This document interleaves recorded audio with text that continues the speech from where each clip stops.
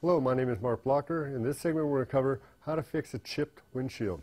To fix a chip in your windshield, you're going to need a windshield repair kit, and these are available from a variety of different manufacturers and a few different styles.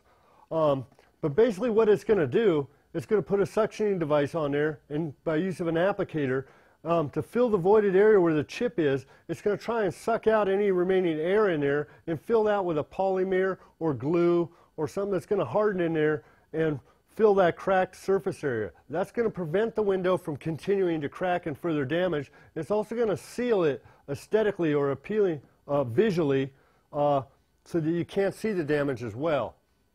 The process usually takes upwards of 30 minutes to apply it and can take upwards of 24 hours for it to cure thoroughly. A lot of the products cure using UV rays, so you're going to need a bright sunny day for it to work in a normal amount of time.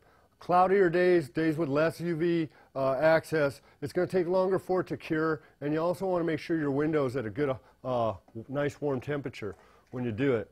But I'll walk you through it. Basically what you need to do to repair the chip is you need to make sure it gets thoroughly clean, both inside and out. Take a little pin or compressed air and pick away at the chip assembly, or pick away at the chipped area itself, and make sure you get any loose glass fragments out prior to using the repair kit. And then it's just going to set up on the windshield on the outside with some type of suctioning or stick-on device that will hold an applicator that allows you to pull a vacuum on it and then simultaneously apply a pressure that's going to fill that chipped area with a glue or bonding agent. And that procedure may need to be redone several times over and over again in order to purge all the air out of it and fill all those cracks and crevices with the sealant.